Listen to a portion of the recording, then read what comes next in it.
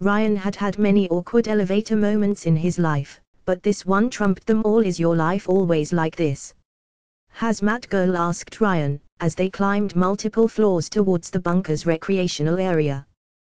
They shared their lift with 4 plush eyes out for blood, with Sarin wisely looking away from the fluffy abominations. Do you know where they put my A-bomb? The handsome courier answered with another question, holding a laser gun in one hand and a bliss inhaler in the other. Sarin looked at him in embarrassed silence, and then focused back on the elevator's doors. Come to think of it, this run was a complete inversion of Ryan's suicide run. Instead of fighting his way inside Macron's bunker, he murdered his way out. The circle was complete. As the elevator doors opened and revealed a well-lit atrium, the group faced a scene of utter devastation. Frank had reached the recreational areas first, and gone on a rampage that eclipsed even Ryan's suicide run. The giant fought a dozen Dynamis thralls firing at him with laser weapons, none capable of harming the enraged psycho. Sishok stood at the other end of the atrium, desperately trying to figure a way out of this mess, while other members of the Metagang had taken cover wherever they could. Frank, calm yourself. Mosquito shouted, fearfully hiding behind a broken pool table with Rakshasa. The tiger-like psycho had summoned hordes of gremlins, with the tiny creatures trying to climb on Frank's back. You're going to bring down the whole place on us. I knew McCarthy didn't go far enough. Frank shouted, before grabbing a Street Fighter's arcade game and throwing it at the thralls. The projectile immediately killed 3 people in a devastating impact. The red menace contaminated our precious bodily fluids. No, not Capcom. Ryan protested at the horrifying sight. He couldn't care less about the pool table or the bar, but destroying an arcade game. It was sacrilege. Sarin, the uncultured boar, had the exact opposite reaction. Ugh, the pool table. Frank, what the hell, we've only got one of those. Sarin. Rakshasa glanced back at Hazmat Girl and her partner. What are you doing with the prisoner? What the hell is going on? President Adam is dead, and we're taking over, Ryan explained, laser gun raised. Democratically. Let's play, the plush eyes said, before rushing into the melee. The gremlins assaulting Frank immediately recognized the fluffy creatures and fled in terror at their approach. Unfortunately for them, the possessed toys seemed to find as much joy in chasing them as attacking humans. A woman made of ink, which Ryan recognized as Ink Machine, peeked over a bar counter's ruins. Adam's dead. They are the enemy. Sishok shouted, running out of cannon fodder to throw at Frank. Mosquito, Ink Machine, get out of your hiding hole and capture them. You betrayed democracy. Frank snarled back. Choose your side, guys, Sarin said, raising her hands at Sishok to blast him. We've got Frank and the juice. Get in line. PSY immediately realized the danger of a mutiny. Only I have the elixir connection, he snarled, before lowering himself to avoid Frank throwing one of his thralls at him. You will run out of knockoffs without me. And you'll run out of life first.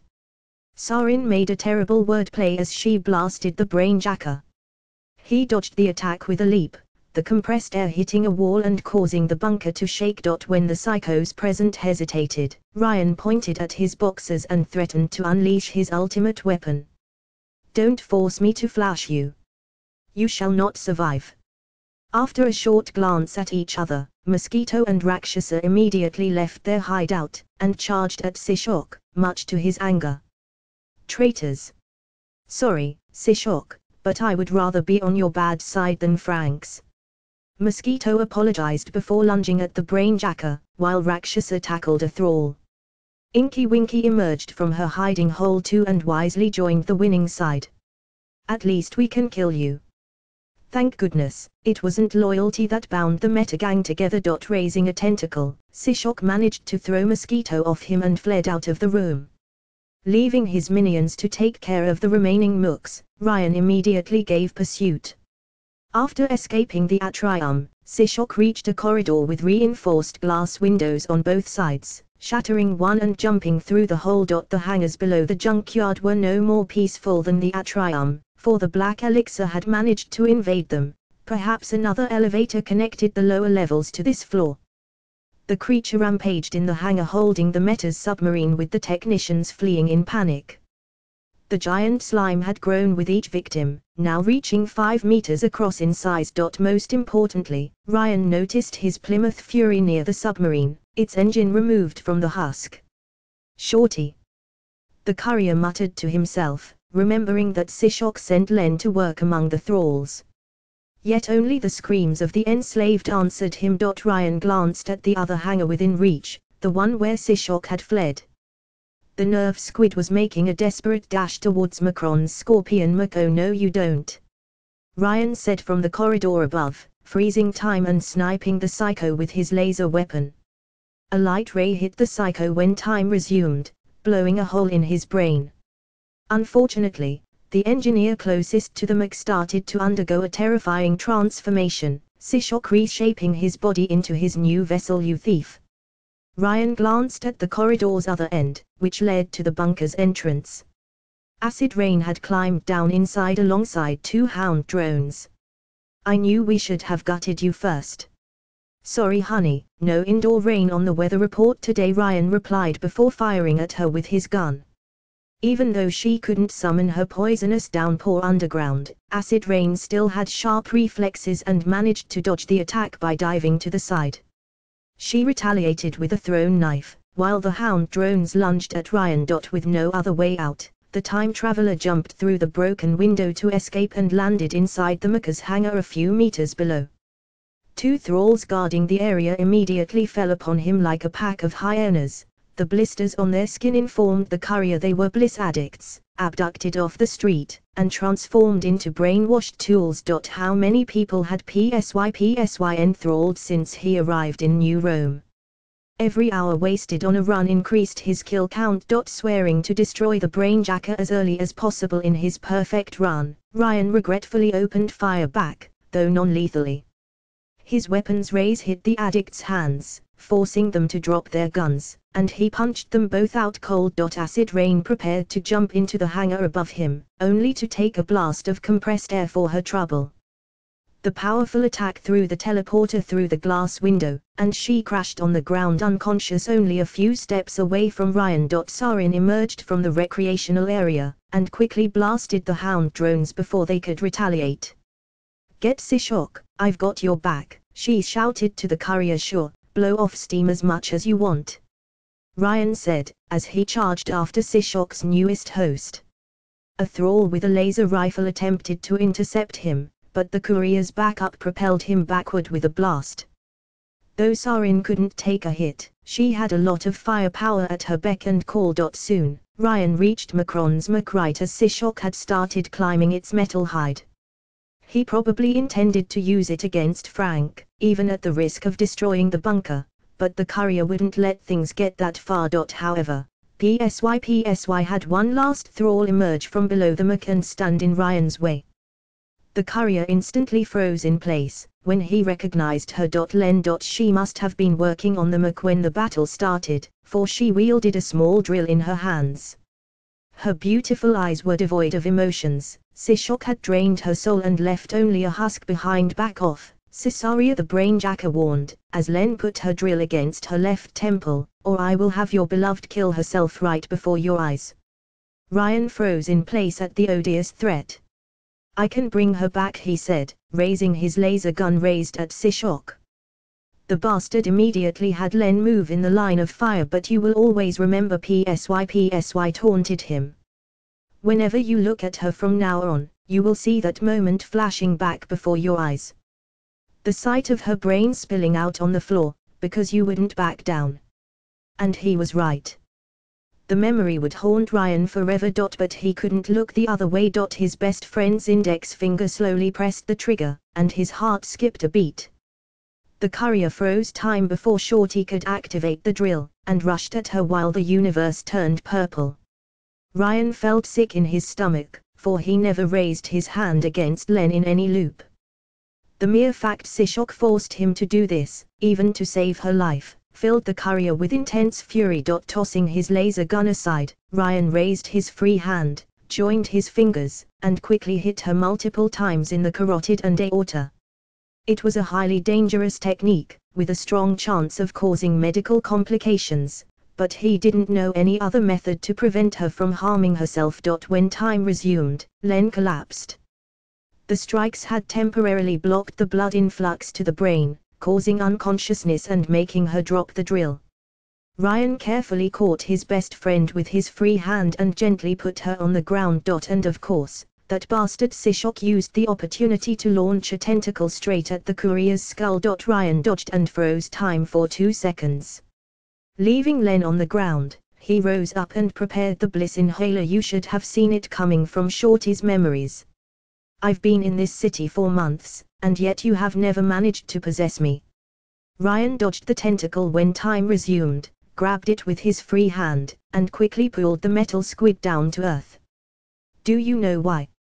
Because for all of your vicious, cowardly tricks, I always beat you.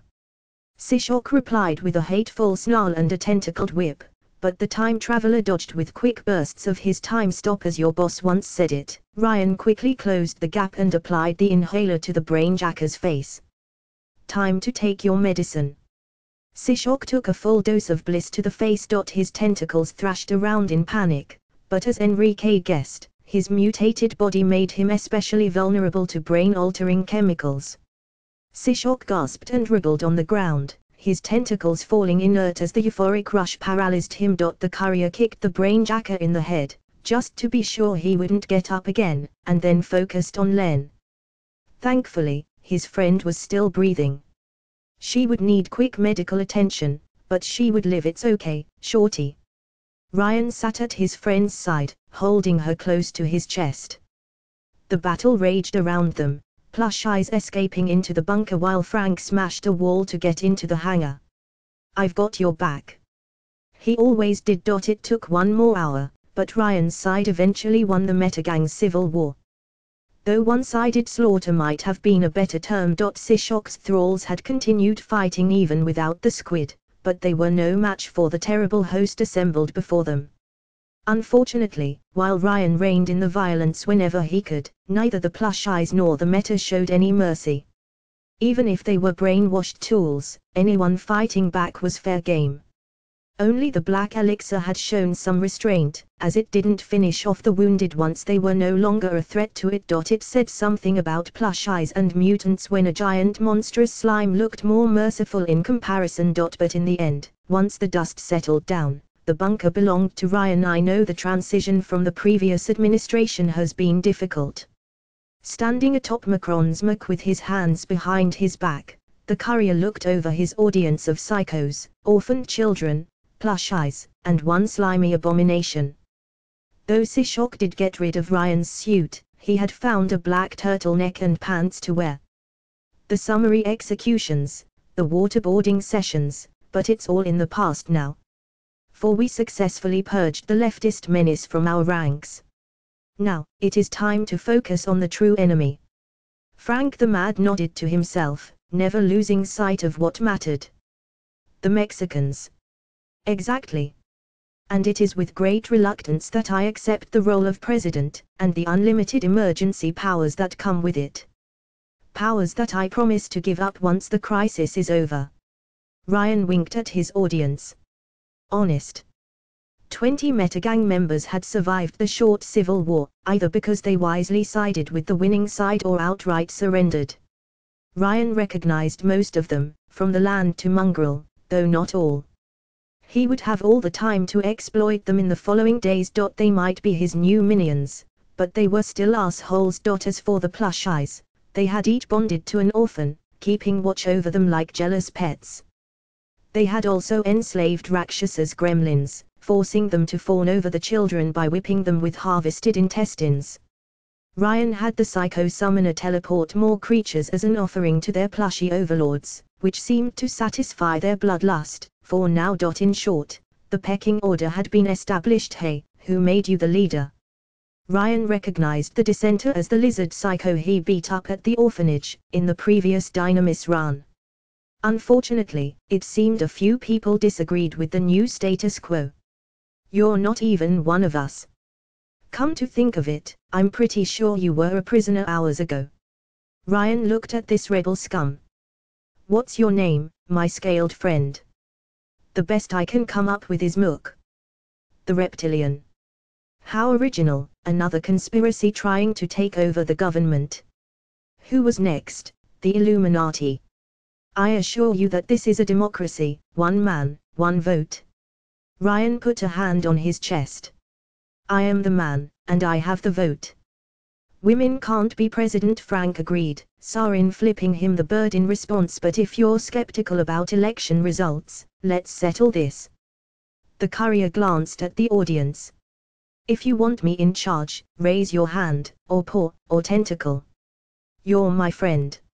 All the plush eyes raised a tiny paw, cautiously imitated by the frightened orphans. Sarin, Frank, and the wiser psychos imitated them as well. Eventually, the black elixir formed a tentacle of goo with 7 eyes at the tip to salute him. See? The courier asked the reptilian once he had secured an overwhelming majority. Why vote for the lesser evil? But, I have a Shoggoth. Ryan interrupted this dissenter with a foolproof argument. I am now president. The reptilian glanced at the black elixir, finally understood his place, and submitted. Yes. Ryan glared at this fool. Yes, who, handbag? The psycho kept his head down. Yes, Mr. President. That's better. Ryan searched in his pocket, and brought out his secret weapon. Of course, the new administration is nothing if not generous.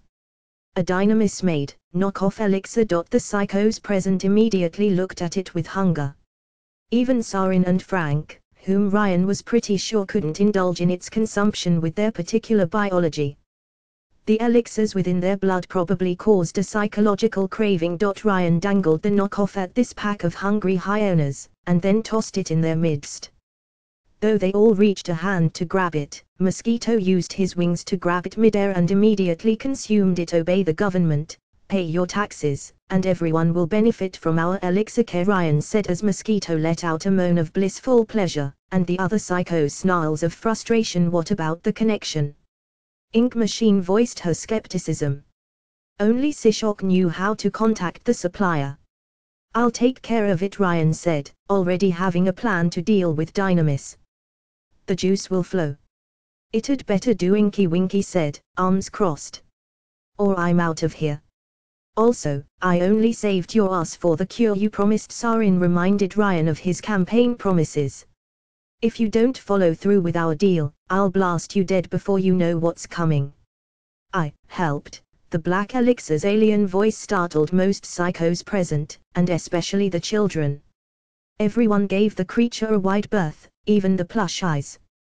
You help me. Now, I assure you that unlike any other politician seen before, I will fulfill my electoral campaign's promises. In fact, I will immediately make a few calls. We're going to take this bunker by storm, and then, Ryan waved a hand at the ceiling. The woo-oo-ooled. The people present exchanged glances, floored by their president's grandiose vision. The world? The reptilian asked, as if he already controlled it. The woo-oo-ooled. Ryan corrected them. Since the run was doomed from the get-go, the courier could afford to throw safety out of the window, and try risky strategies that would work in the short term.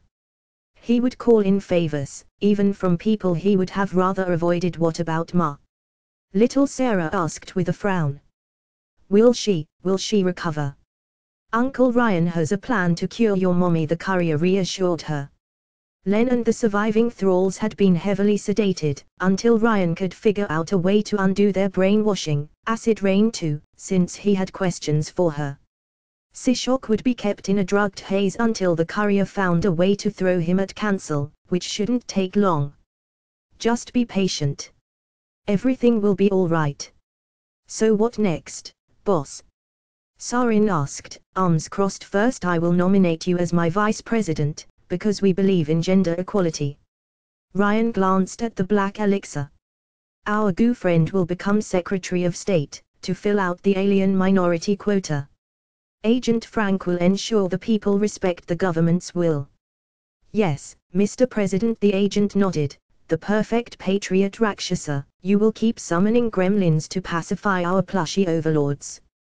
Though every plushie had bonded to a child and none had escaped the bunker, Ryan knew very well this was only the calm before the storm. As soon as they ran out of gremlins to kill, the creatures would multiply and take over the surface world. Hopefully, he could delay the plush apocalypse by a few days. Reptilian, you're going to the orphanage to bring me my cat back. A cat? The lizard asked, surprised by the order. A Persian cat, with white fur and pure blue eyes, Ryan explained. Spoiler warning, we're going to ham it up and chew the scenery. They had a secret base and access to a doomsday weapon. The signs were painted on the wall. It was time for Ryan to go full Bond villain.